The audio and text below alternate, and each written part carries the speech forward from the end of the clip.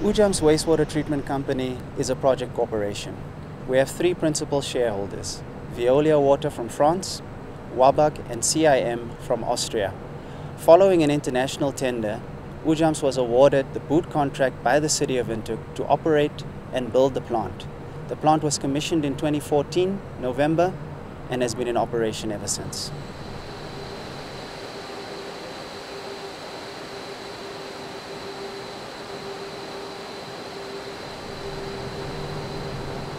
Ujam's wastewater treatment company was fortunate enough to secure a long-term loan from DEG. 100 million South African rand was secured for the construction and operation of Ujam's water reclamation plant. This contributed a significant amount to the realization of Ujam's water reclamation plant.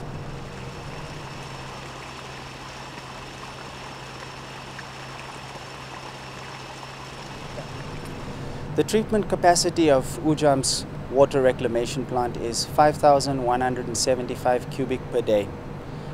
The treated water flows into the Klein Windhoek River, thus rehabilitating the environment.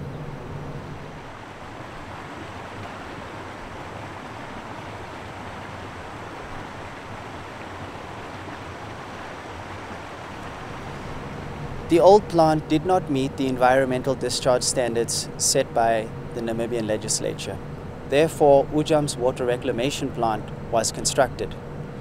The water contributes significantly to the environment by flowing down the Klein Windhoek River and into the Swakopmund Dam. The water can further be abstracted from the Swakopmund Dam for drinking water treatment.